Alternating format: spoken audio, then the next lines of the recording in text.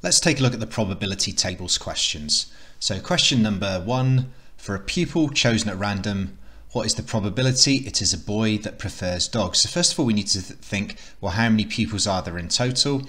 Well, there are 7 plus 3, 10 plus 4 plus 6, 10. So in total, there are 20. So out of the 20, how many are boys that prefer dogs? Well, that is 7 out of 20. What is the probability that it's a girl that prefers dogs? Well, that is 3 out of 20. And we've got to be careful with C. So we're choosing from the girls. Now in total, there are 9 girls. So of the 9, how many of these 9 prefer cats? Well, that is 6 out of 9. And that can be simplified to 2/3. Given that a chosen pupil prefers cats, so how many prefer cats? That is 10 that prefer cats. And of the 10, how many are girls? That's 6 out of 10, which is the same as 3 out of 5. Question number 2, 2 fair die are thrown at the same time and the results are multiplied. So first of all, we're going to populate this probability table here. So 1 times 1 is 1, 2 ones are 2, 3 ones are 3. So this is just the 1 times table. 1 2's 2, 2 2's are 4, so this is the 2 times table. 2 4 6 8 10 12, this is the 3 times table. 3 6 9 12 15 18, this is the 4 times table. 4 8 12 16 20 24, 5 10 15 20 25 30, 6 12 18 24 30 36. Done. What is the probability that the result is a square number? So the square numbers, 1 times 1, which is 1, 2 2's, which are 4, 3 3's, which are 9, 4 4's, which are 16, 5 5's, which are 25, and 6 6's, which are 36. So we can clearly see that down this diagonal here, we've got the square numbers because that's 1 times 1, 2 times 2.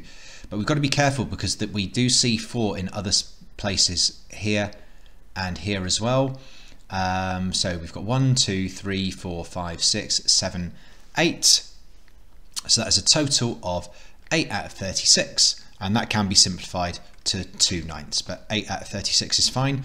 What is the probability that the result is greater than 11? So the ones that are greater than 11 are contained here, but less than 17. So less than 17 are these ones in here. So that's 1 2 3 4 5 6 7 out of the 36. And what's the probability of the result being odd? Well, let's just go around.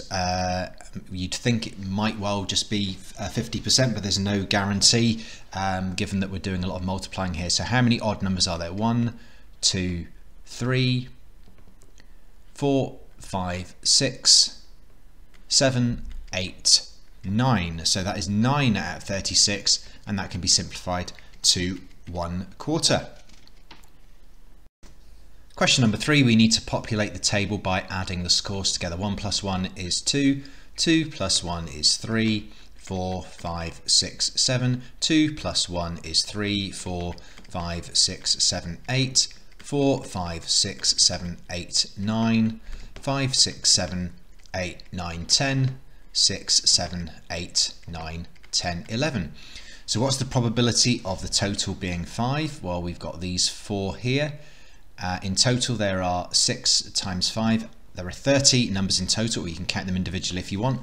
So that's going to be 4 out of 30, which can be simplified if you want to 2/15. For C, what's the probability of the total being greater than 7 but less than 10? Well, that is these 1 2 3 4 5 6 7 numbers here. So that's 7 out of 30. What's the probability of getting an even total?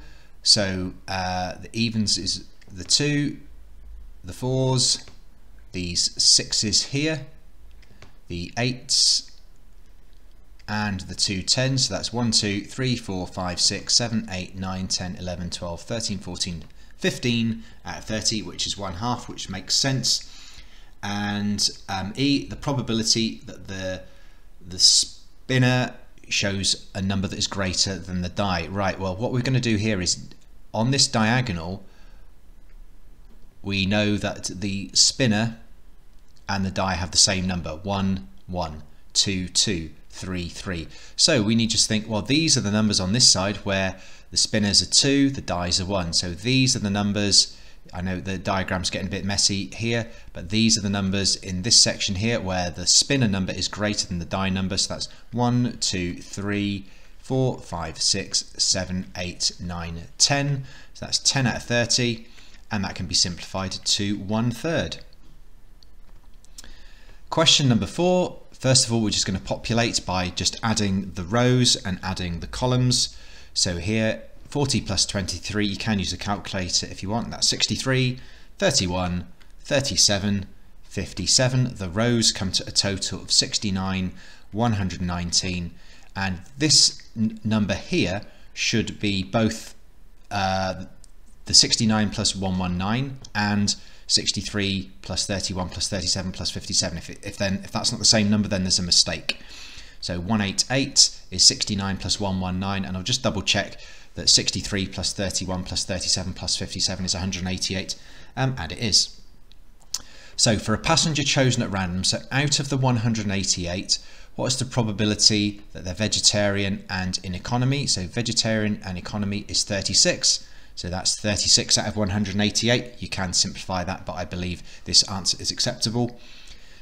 For C, for a passenger chosen at random, so that's out of the 188, what's the probability that they do not have a standard meal? So we're not interested in the standard meal, but they are in business class. So not standard, but they are in business, so that's 10 plus 15 plus 21, and that is 46 out of 188. D, we're choosing from the kosher passengers, so that's out of the 37. What's the probability that they're in business? So that's 15 out of the 37. And for this last question, we're choosing from the economy passengers, so that is out of the total of 119. The probability that they're having a halal meal is 21 out of 19. For question number 5, the first thing we need to do is to populate the table. Most important thing to remember is that these numbers here are the total of these rows. These numbers here are the total of these columns, and 310 is the sum of the married and not married total, and also the sum of the age group totals. So this number here is 310 minus 173, which is 137. This missing number here is 67 plus 19, which is 86. This missing number here is 55 take away 23, which is 22. On this category here, I can work out this number here first. It's going to be the total, 310 minus these three figures. 310 minus 86 minus 55 minus 94 is 75. So this figure in this box here is 75 minus 45, which is 30. And this number here is 94 minus 56, which is 38. So 5b, for a respondent chosen at random, so we know that there are a total of 310 respondents. What's the probability that they are married? Well, the married is the 173, so 173 300 out of 310. For a respondent chosen at random, so again we're looking at the whole, which is the whole 310. What is the probability that they are under 50? So these guys and these guys here are under 50, and 94 plus 75 is 169, so 169 out of 310.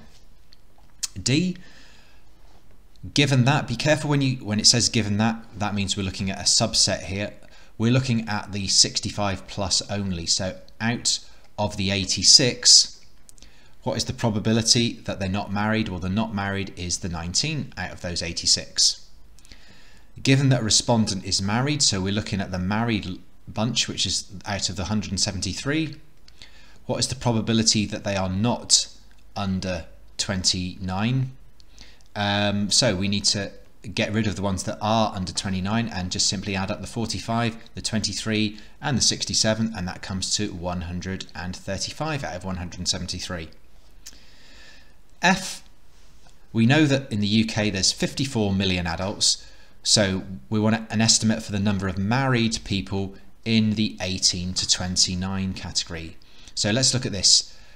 Married 18 to 29 is 38 out of 310. So all we need to do is work out, well, what is 38 310ths of our total of 54 million, which is 54 with 6 zeros. So here we're dealing with a fraction of an amount, so we take our total, we divide it by 310, and then we multiply it by 38, and that comes to a total of 6619354.839. Surely we're being asked to round this. 3 significant figures, so therefore we need to look at the value of the fourth figure.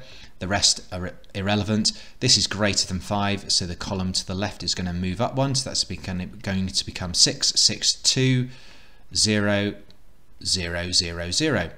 So the answer is 6,620,000.